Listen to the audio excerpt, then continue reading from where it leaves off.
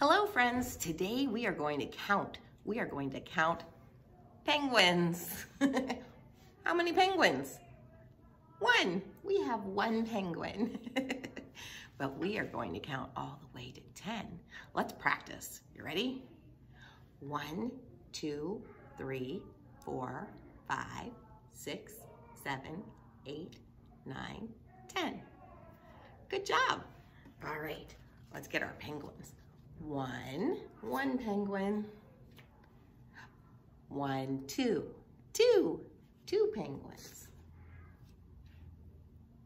1, 2, 3, three penguins.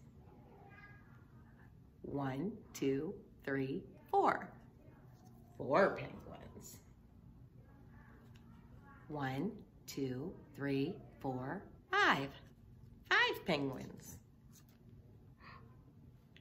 6. 1, 2, 3, 4, 5, 6. Six penguins. 7. 1, 2, 3, 4, 5, 6, 7. 8. 1, 2, 3, 4, 5, 6, 7, 8. 9. 1, 2, 3, 4, 5, 6, 7, 8, 9. And here comes 10. Are you ready for it? 10. 1, 2, 3, 4, 5, 6, 7, 8, 9, 10. 10 penguins. This card has the most penguins. Which one has the least? 1. 1 is the least number of penguins. But did you notice that one penguin is our biggest penguin?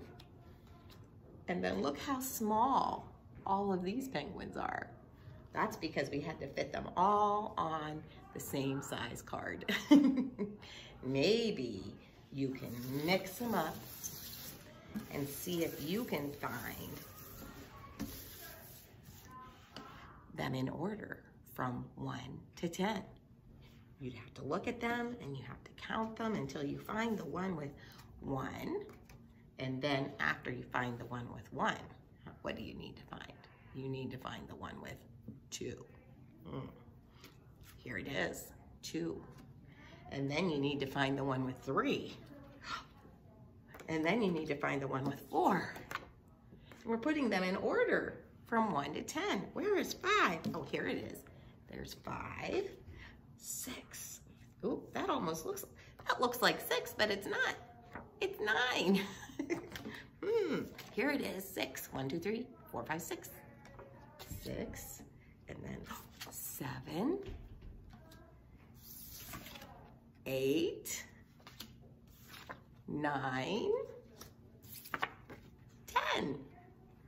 So you can practice counting from 1 to 10 with your penguin cards. I hope you have fun. I'll talk to you later. Bye.